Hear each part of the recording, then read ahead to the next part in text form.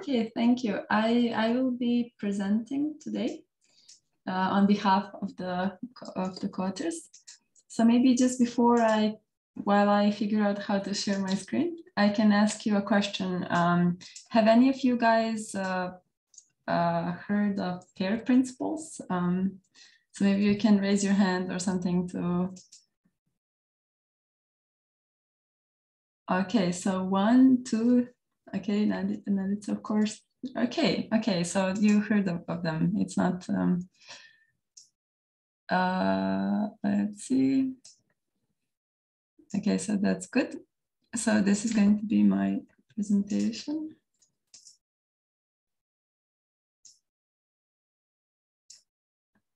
Perfect.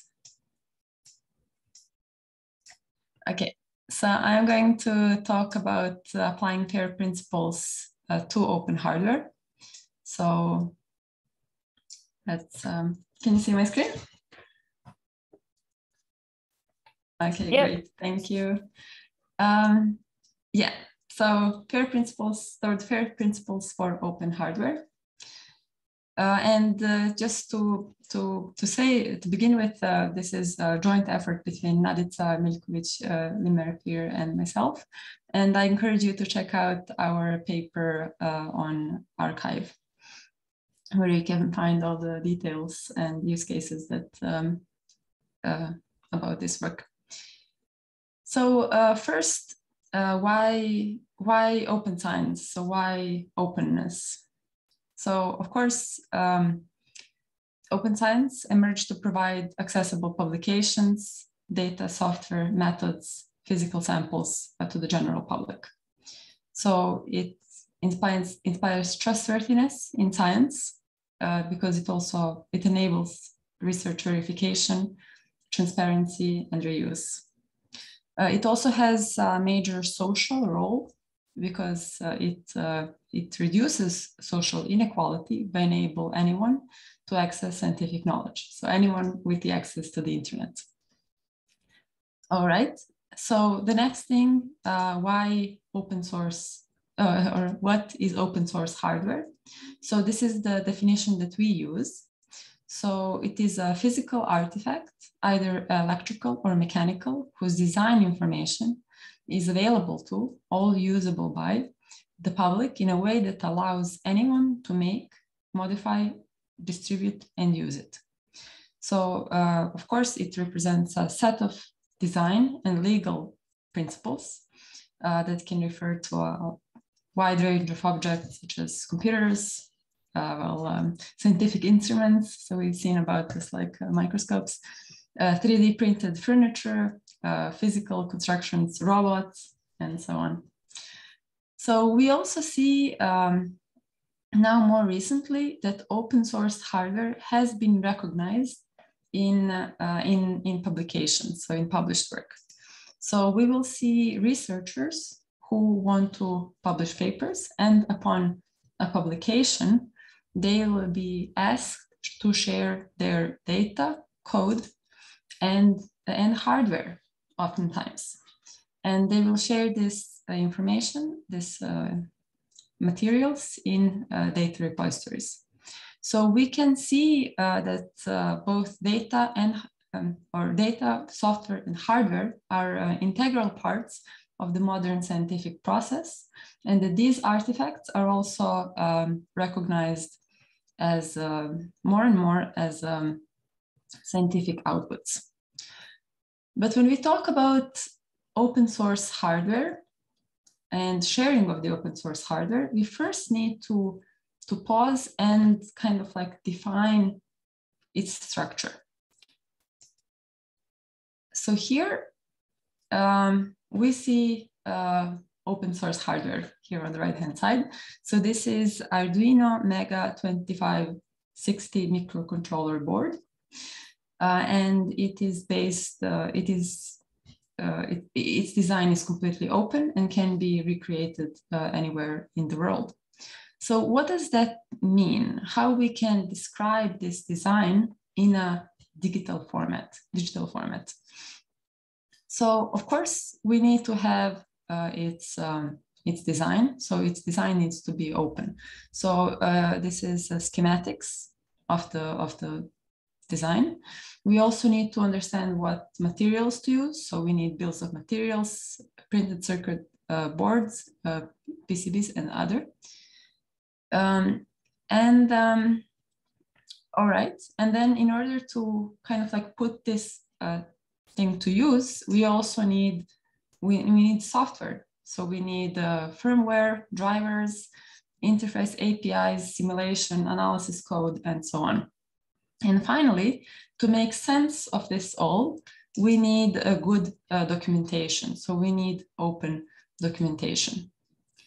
So here, what I'm trying to say, so in conclusion, in order to have open hardware, we need to have open physical design, we need to have open software, and we need to have open and available documentation to to make sense of these components.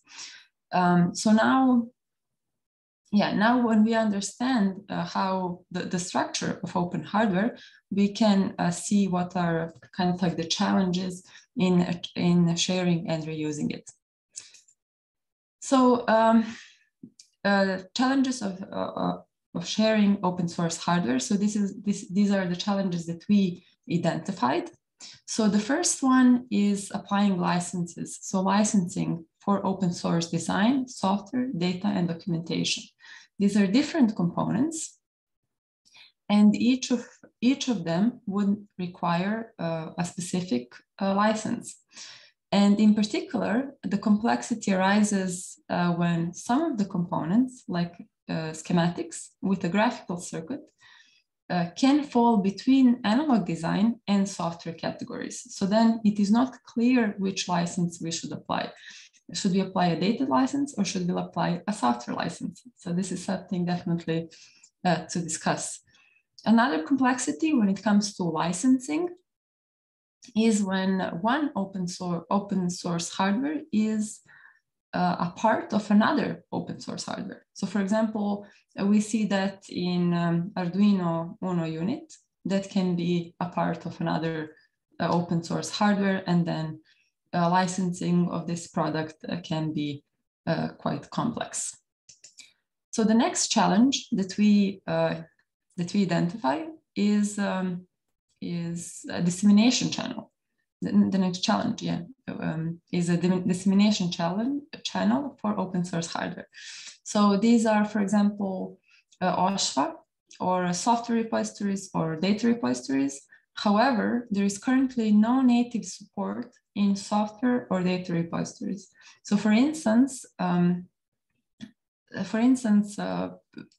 a software repository such as GitHub does not support licensing for open source hardware, and also data repositories don't have support for open source hardware. Then we see challenges in organizing, separating, and interlinking resources.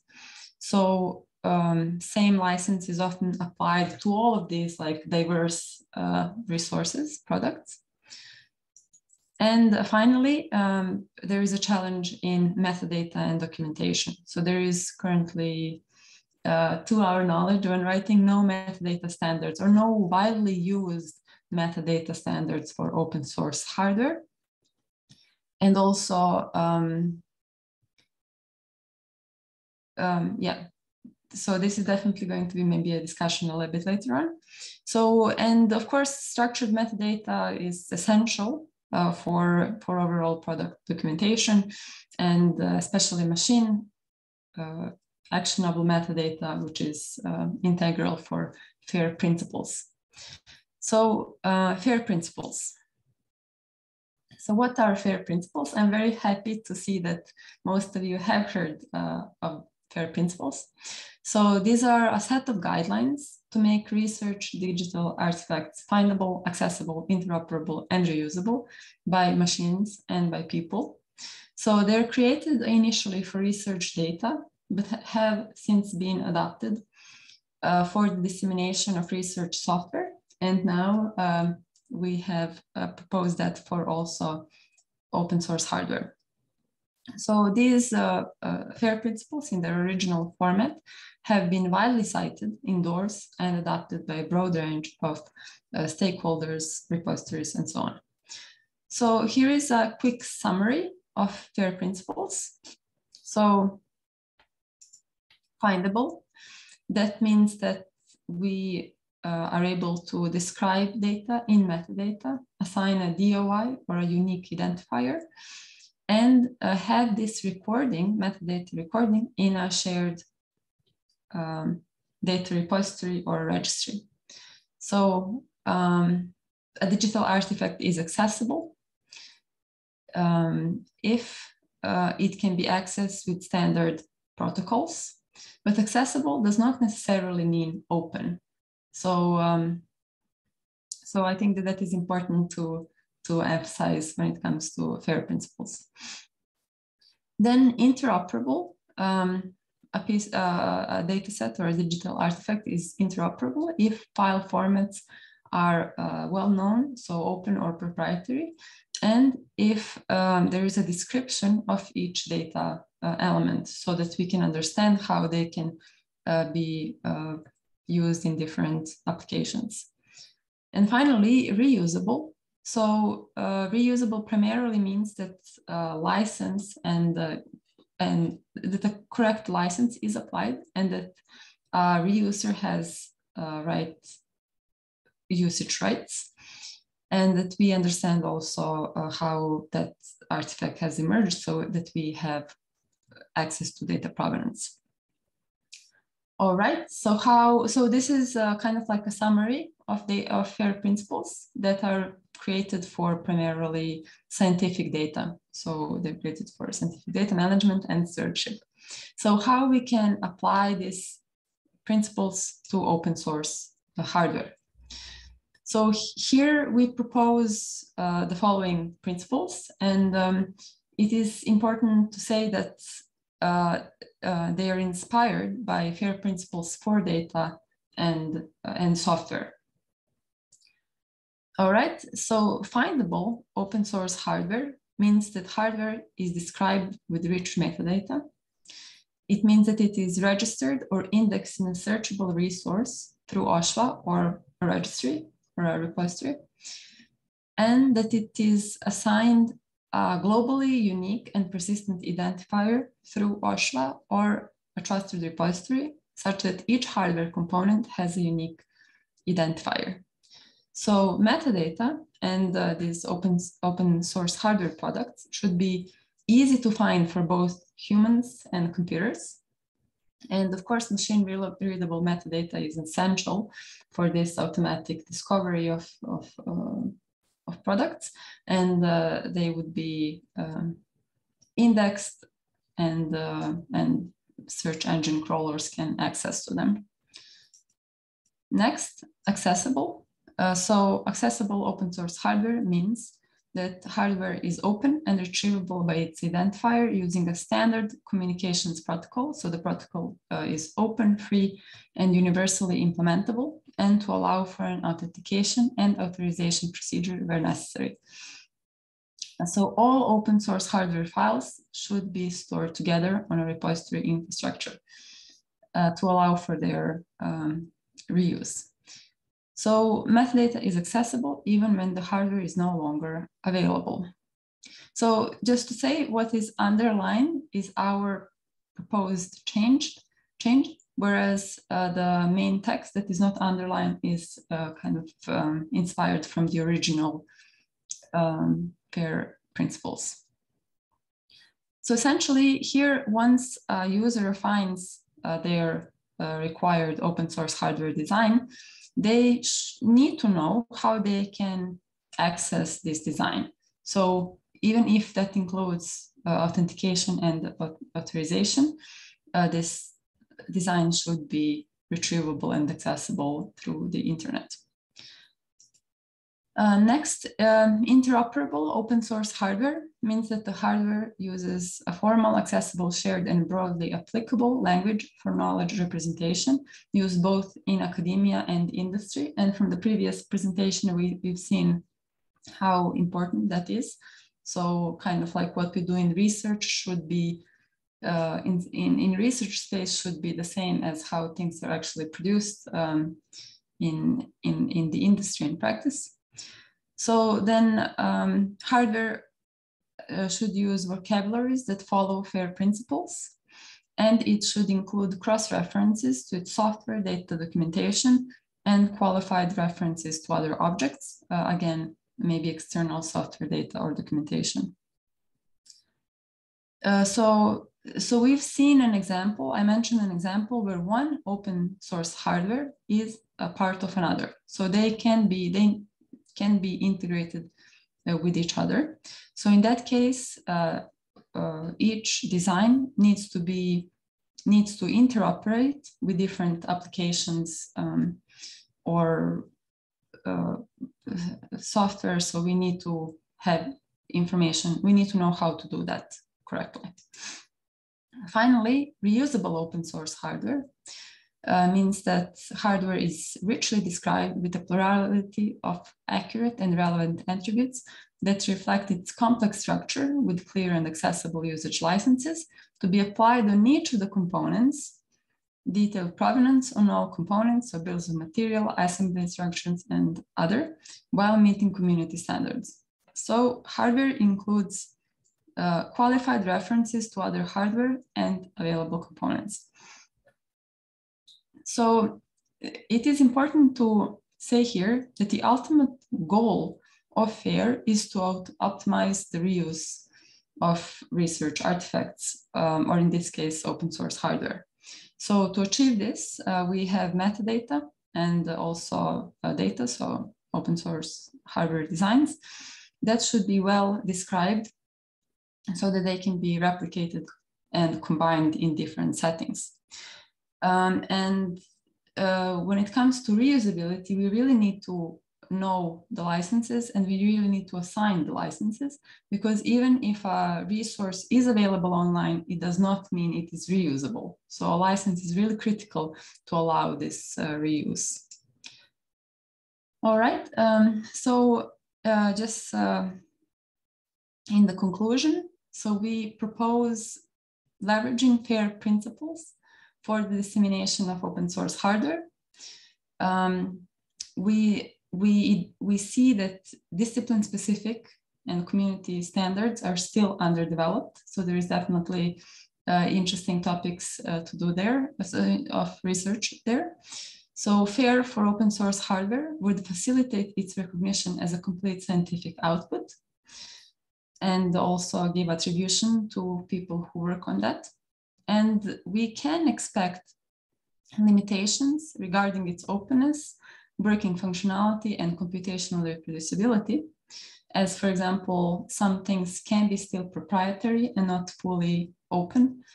And it is expected that some small changes will maybe hinder computational reproducibility. However, this would be a huge step forward, and it can potentially, and the problems can be overcome with new research and new developments. All right, so thank you very much for your attention, and I'm happy to take any questions.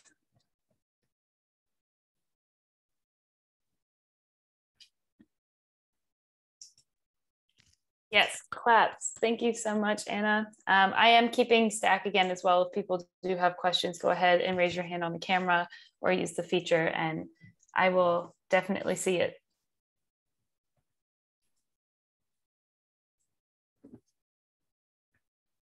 I see one from Mike. Yeah, thank you. This is a very nice piece of work and very relevant to what I'm planning to do. So thank you for the presentation. I'm curious in terms of your description of trying to get unique identifiers for everything and so on. How much have you explored what the existing tools are able to do, and how much have you identified gaps where there needs to be new development in terms of metadata standards, or is it a bit early for that? No, this is an excellent question. So I think when it comes to, for example, data repositories, we typically mint DOIs, And they are excellent because they are agnostic really to what the resource is. So for example, they can be minted for software, for data, for presentations, for workflows, for really anything. So they're completely agnostic, so they can be applied to anything. And I think that open source hardware would be an excellent thing to apply them also on. But then the thing is, when it comes to metadata, so there is, a metadata is like a class, and each resource has its own type. So for example, typically in Dataverse, because it is created as a universe of data, right? All of the types, all of the deposit types will be a data set. So essentially, if people deposit something, whether it is like a video format, audio, or observational data, anything like that, anything essentially will be seen as a data set. So what I think would be really necessary is that we have like a type of this resource, and that it should be open source hardware. And I think that that type would be a composite type, actually. So to reflect this like complex structure, right? So we see that we will need some physical design component. So a design component, a software component, a documentation. So then the metadata should really reflect this composite design of open hardware. And another thing that I thought of here is that there are already standards for software. And these are, for example, code meta. So instead of maybe creating something from scratch, I think that a metadata standard for hardware can incorporate something like code meta or a data standard. Yeah, kind of like the composite of things that we already have rather than kicking off from scratch. Yeah, thank you very much. Yeah, that's very helpful. And yeah, I very much agree. One of the things I've found just in my own work is that I've built I found it necessary to build quite big spreadsheets saying, okay, this instrument consists of, this board at this version, and this other board at this version, and this other board, and this firmware, and this documentation which describes how that works. And all of that packaged together is the release of that instrument for that particular experiment. And yeah, it would be really great to have tools other than Excel to keep track of all of that. Thank you very much indeed.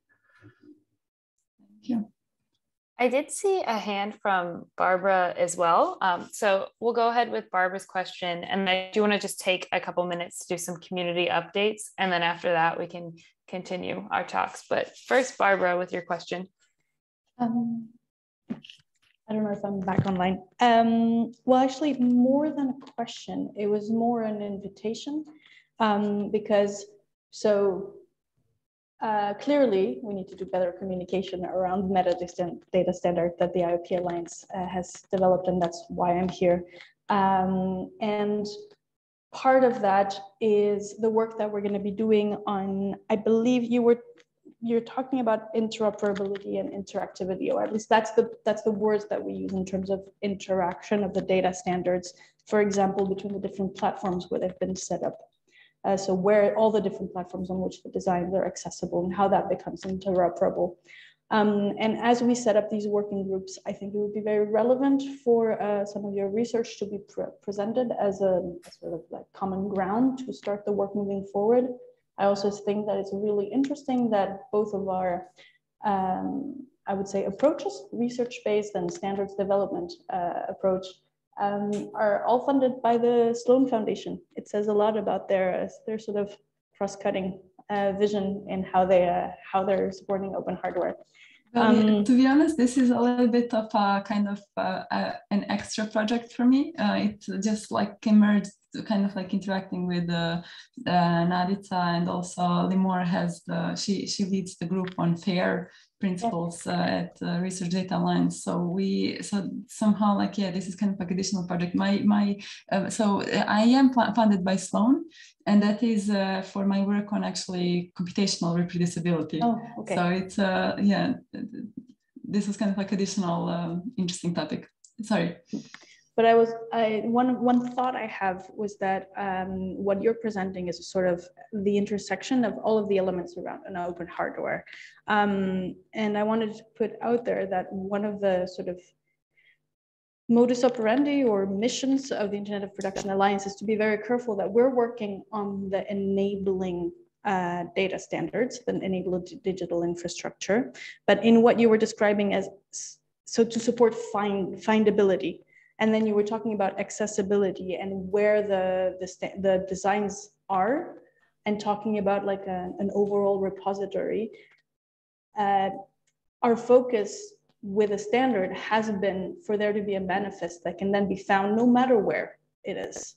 And I was wondering what your thoughts were on that in terms of like advocating for hosting of designs versus findability of designs. Yeah, that's a great question. So I work with Dataverse, the data repository, and so the thing is, when we talk about